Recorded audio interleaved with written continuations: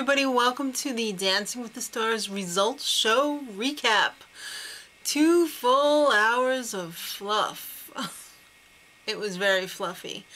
Alright, so the first whole hour plus was dedicated to why did you come back to do the show? Maybe because they were asked, or maybe because I was waiting for somebody to say, hey, I needed the guap. I needed a job. Come on. Bristol and Mark up first. And by the way, there was no Brooke Burke for the first plus hour. It was total deliciousness. Did Tom Bergeron finally put his foot down and say, like, I'm doing this ass alone. I don't need that empty head. Or did she just have diarrhea? Or did she have to feed her kids? I don't know. Anyhow, Bristol said, I deserve to be here just as much as anyone else. That's why I should be on the show. It didn't really make sense, but she wanted to come out of her shell. She wanted more confidence, I suppose. And then they showed the clip from last night of Mark saying, give that ass its own brain. That was worth the entire 2 hours right there. Alright, why did Kelly Monaco come back? She's missing her fire and she wants it back. But Val apparently doesn't watch daytime television ever and didn't know that General Hospital was a soap opera. He actually thought that she worked at a hospital. Dumb. I mean, even if you've never watched daytime TV, come on, read somebody's bio. Alright, Pamela Anderson. It's a challenge from head to toe. Why does she look so shell-shocked this season? She looks like the mafia's after her. I don't know. And poor Tristan. He got stuck with her. She's such a mess. And he's just trying to keep her calm. Trying to keep her happy. It's not working, though. Oh, someone save him. Alright, then Joey Fat One. He wants revenge. He came in second to Apollo Ono, and he doesn't want to do that again. He wants to say, blah, Apollo. Alright, and Kim, they didn't have anything for her, so they just showed them moving around photos in the dance studio. Lame. Alright, Drew. It's fun. Of course it is. And Anna, she's a freaking taskmaster. He got stuck with her, and he looks a little afraid of her. She took the tapes from the season that he was on and reviewed them and made up a plan for him, and please don't hurt me. That's what it should be written on his forehead. Please don't hurt me. Poor Jonathan. Alright, Apollo. He loves competition, so why wouldn't he want to be back on the show? Hell, he already won once. He could probably win again. And Karina. He is very funny.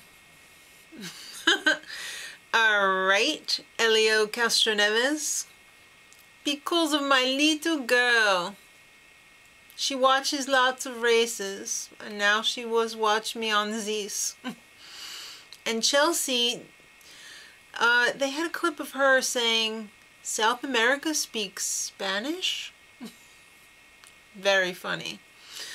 Melissa Rycroft, it was the best experience ever, and I want to prove it to myself that I could do it again now that I've had a kid. And Tony, hell, he's just happy to be there. He's a nice guy. And he wants another chance to prove that he could be there for Melissa because he feels like he let her down the first time. He's such a sweetheart. Maddie's old dance teacher actually went to a seminar with him, and he is amazing in person and as a teacher. Alright, Gilles Marini. I want a second shot at winning, and by the way, did I happen to mention I was working? This show is probably the best thing that ever happened to his career, so hell yeah, he's going on again. And PETA had nothing to say, or they didn't think anything was interesting enough, so they just kept showing all these clips of him saying, I'm not a dancer, I've never danced before, I haven't done this before, I'm not a dancer.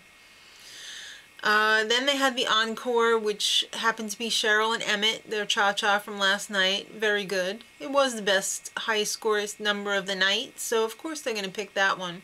I was kind of hoping they would gone out on a limb a little bit and went with Kelly Monaco, but no, they went with Emmett. All right, so Emmett says, I didn't want to be the guy who said no. And Cheryl said, it's not awkward not being with the other two guys that I partnered on the show. Not at all. All right, and Sean, she wasn't doing anything else. Hello, she just retired from the Olympics. A forced retirement. It was an injury. And she's short, so they had to sit down on the floor for her little interview, which was extremely weird. And Derek and his jokesters, where is she? Where's Sean? Sean, where are you? Oh, you're way down there. You don't need to do that anymore.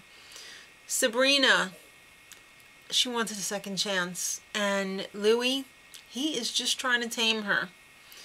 Well, that leaves us with Kirsty. She loves dancing. She wanted to be a dancer when she was a little girl, and she didn't have the patience for it, so it never happened. And Max, it's time for Max to kiss, how do you say, ass? She's the best partner I ever had. Okay, so it's time for the pro group dance, and of course all of the dances tonight were choreographed by Jason Gilkison, and it was great. It was a lot of fun. There was a lot of things going on there. It almost made the ballroom seem small. There were so many people on stage. So then Brooke returns. Just when I thought I escaped. I thought she wasn't going to be there for the whole episode, but then she showed up. Actually, honestly, she's getting better at it, but she's still tiresome. All right, Bristol and Mark are the first couple in Jeopardy! Yeah. Then Pitbull comes out and starts singing Don't Stop the Party. It's his new single debut, I guess. So when you don't want to stop the party, what do? You hand out wiener sticks to everyone. Light up wiener sticks. And then, if that's not enough, you send a giant flashlight dude on stilts out. I was afraid. I was afraid he was going to get unplugged, and then what? The party would probably stop. So, the second couple in Jeopardy is Drew and Anna. Nobody wants to be the first one off. They had a little video package on how much that would suck. Obviously, because you're not getting the cash. So then the troop dance. The 6 people in the troop came out, and of course it was Jason Gilkison again. And then they did a few more results, but Tom flubbed his lines. He announced that they were all safe, and then Brooke had a little hissy fit because she didn't do her line. And then he said, okay, you're not all safe. And then they were all safe. Little gaffe there. Alright, so then Justin Bieber came out. I guess he was okay if you like Justin Bieber. It looked like he stole his dropped crotch pants from J-Lo, though.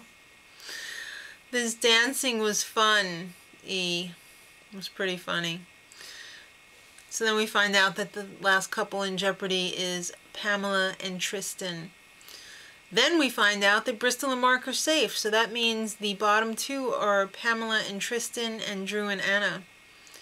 And as predicted, Pamela and Tristan are eliminated. Thank God for Tristan, right? That was going to be a hell of a season to see this the whole season. Alright, so she can sleep easy tonight. She doesn't have to worry about it anymore. And Tristan has plenty of time to do the alternative dances. Good deal for everyone. Alright, so hang on till next week because I'm sure it's going to be exciting. Every week's going to be a heartbreaker, so get the cry towels out. You'll need them. Till next week, much love.